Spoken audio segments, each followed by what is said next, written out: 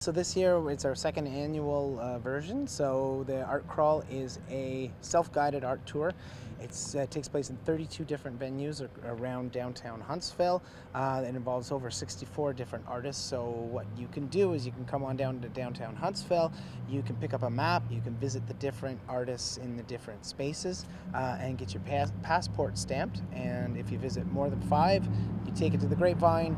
Turn it in, you'll get entered into a draw for great prizes, and you can even get some downtown dollars out of it. It's really fun in unexpected places. So, like I said, 64 different artists. They're all local from Muskoka. So it's amazing how much talent and how much activity there actually is here in Muskoka.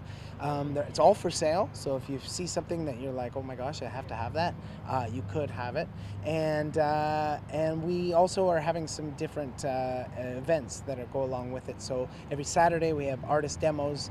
Different artists that are participating are downtown. They're doing their work in public spaces, and then we also are doing these fun things called Walkabout Wednesdays. So we did our first one last Wednesday. We get together, we go on a little walkabout, we hit a few of the different art crawl stops.